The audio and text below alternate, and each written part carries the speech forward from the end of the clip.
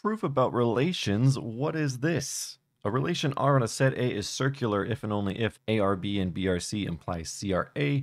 So what circular means here is imagine we have elements A, B, and C. Basically, we're saying if we have a link from A to B and a link from B to C, we're going to get a link back from C to A. So we want to show if a relation is circular and reflexive, it is the same thing as having an equivalence relation. So something that is reflexive, symmetric, and transitive. So first, we want to do the left to right method. We have something that is reflexive. So we have ARA for any A in our relation. We have something that is symmetric, which means that if we have ARB, that implies BRA. And then we have our transitive as well, where if we have ARB and we have BRC, we're going to get ARC. So we know already that it is reflexive. So we don't need to show that it's reflexive already because an equivalence relation already has reflexivity built into it. But we do need to show that it's circular. So what we'll do is we're going to suppose that we have ARB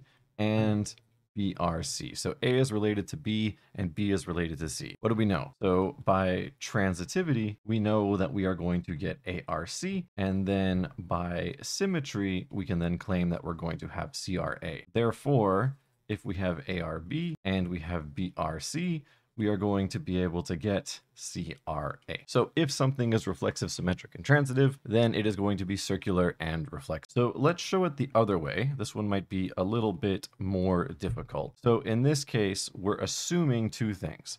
We're assuming that it is reflexive, so it's having ARA, and we also assume it's circular.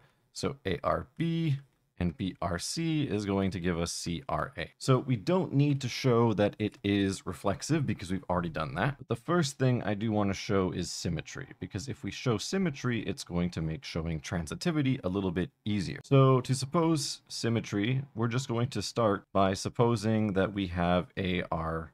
Okay, and then we want to show that we get BR out of it. So what we do know is that if B is an element, then by reflexivity, we know that B is going to be related to itself. And now we know by circularity, if we have ARB and we have BRB, we can take the shortcut from the right side to the left, and out of it, we can get BRA. So if we have reflexivity and circularity, then we can get symmetry out of it. So we've done our symmetry. Now we need to show transitivity. And what I'll do in this case is we're going to use the fact that we just proved symmetry to make this really trivial. So we know based on circularity that if we have ARB and we have BRC, then we're going to get CRA. So if we use symmetry on this, because we have CRA, what we get is ARC out of it. So if we have ARB and BRC, we're going to get ARC, and therefore it's transitive, therefore it's an equivalence relation, and these two things are equivalent. So I don't see too many of these types of proofs in discrete math books, but I saw this one online and I was like, these are fun. These are the ones that you typically do in philosophy courses, but of course show up in discrete math too. So this is how we can do them.